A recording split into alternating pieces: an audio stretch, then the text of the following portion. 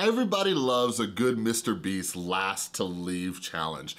And in this video, we're gonna discuss how some of the contestants could win literally any of these challenges by using a little psychological trick.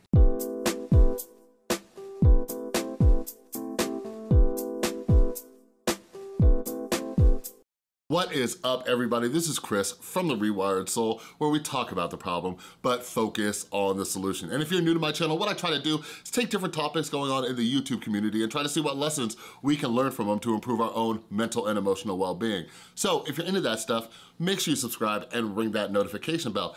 And if you're not yet, make sure you follow me over on Instagram and Twitter at the Rewired Soul. All right, so yeah, we're gonna be discussing how somebody could use psychology to win a MrBeast challenge. But the goal of my videos is always to help you, the viewer, out, all right? So this will wrap around to see how you might be able to use some psychological tricks to help you accomplish what you want to accomplish in life. So anyways, MrBeast, this dude has exploded, and I don't need to teach you about that because you already know, baby. But anyways, I actually got to meet MrBeast last year at Vid Summit. It was crazy. It was about a year ago from around this time. I think it was last October, and I was just, I was blown away because Shane Dawson used one of my clips in his Mind of Jake Paul series, and MrBeast actually saw my big silly face. So anyways, met that dude, super cool. But anyways, yeah, he does all these last to leave challenges and everything like that.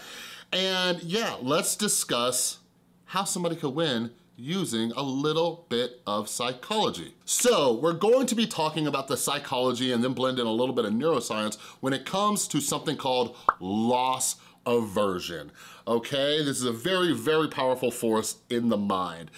So we have two driving forces as humans, just two. We think we're really complicated, but we only have two, all right? We have attraction and aversion, all right? We like things that feel good. We wanna push away things that feel bad, right? Like think about all of the bad habits and behaviors that we have that we do just to avoid not feeling bad, feeling lonely, depressed, anxious, bored, whatever it is, sad, lonely, whatever, all right?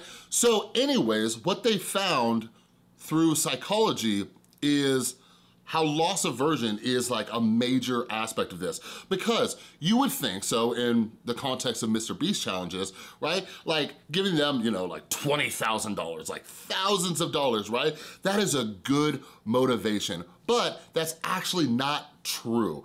We are actually more motivated to avoid losses than we are to go after potential gains, all right? Think about that for a second. We are more likely to try to avoid losses than we are to chase after potential gains. So to kind of summarize, what that means is losing feels worse than the good feeling you get when you win, all right? So think about it. Why do we do anything? Why do you get up, go to work? Why do you participate in any contest? Why does, MrBeast contestants, join, aside from, it's fun, but to win money, right? And like, that seems like a pretty powerful motivation. Or you might be going to work every day to make money and everything to feel good, all right?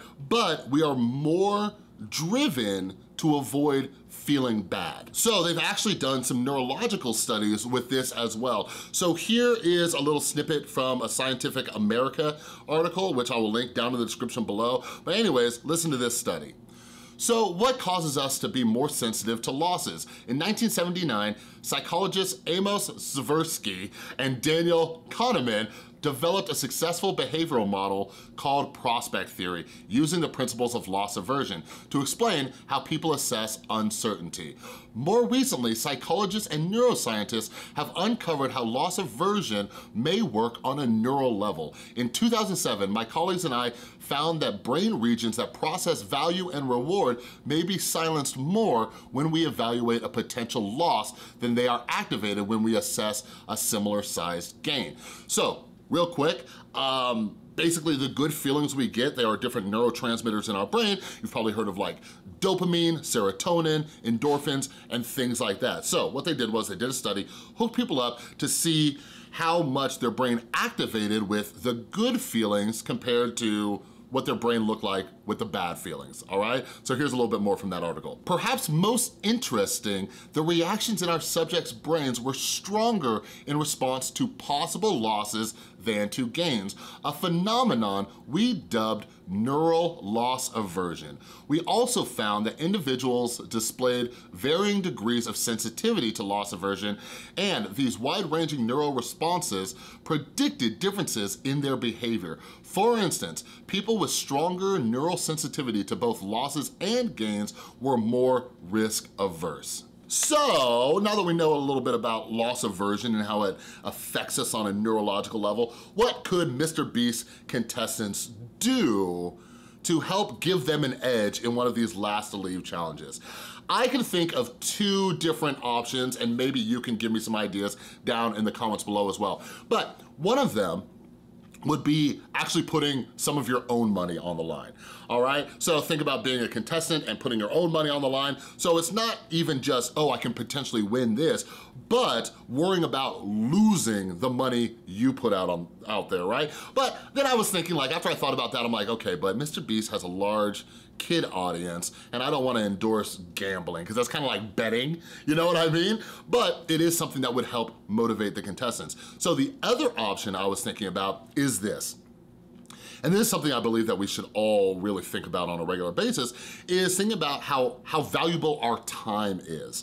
So if you could switch your mindset during one of these MrBeast challenges, rather than, oh, if I stay here, I'm going to win X amount of dollars, switching that mindset to, if I lose, I just lost X amount of time, all right? You see what I mean?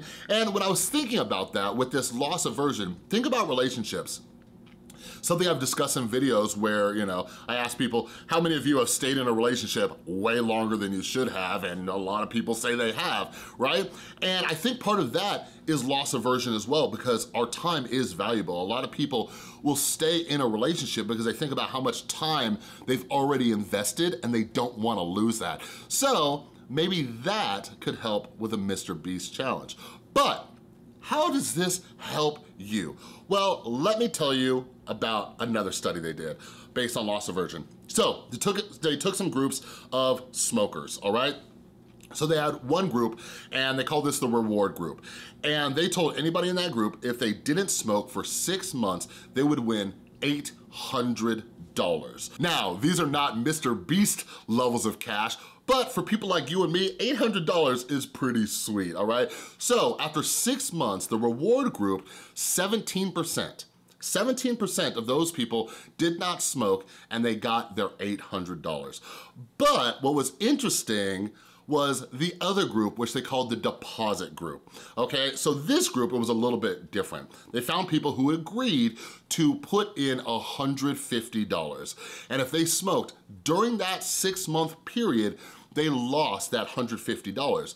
But if they stayed smoke-free for 6 months, they got an extra $650, which would equal $800 total. Now, in that group, compared to the other group, which was only 17%, 52% of these people stayed smoke-free for 6 months, all right? Because that is how powerful loss aversion is. So another quick example about how this might help you in your regular life. I've heard about loss aversion a million times just because I'm a big psychology nerd and everything, but I'm reading this brand new book that came out a month ago called Indistractable, which I highly, highly recommend. It'll be linked down in the description if you wanna check it out. But anyways, the author of this book, he's done different things to motivate himself, and he suggests things to you, the reader, or me, the reader, right?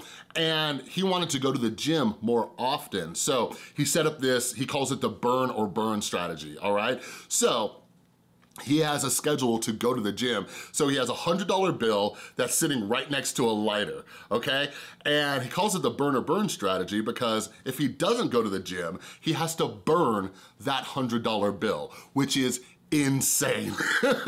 So he says since he's implemented this strategy, like, he's lost quite a bit of fat, he's gained quite a bit of muscle because he's stuck to that regimen because loss aversion is so powerful.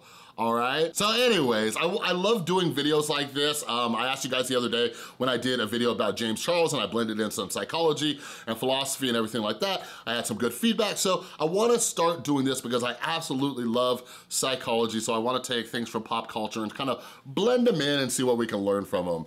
All right, but anyways, that's all I got for this video. If you like this video, please give it a thumbs up. If you're new, make sure you subscribe and ring that notification bell. And a huge, huge thank you to everybody supporting the channel over on Patreon, and a huge thank you to everybody who supports the channel in other ways, like buying merch or the books I've written and all that kind of stuff. You are all amazing. All right, thanks again for watching. I'll see you next time.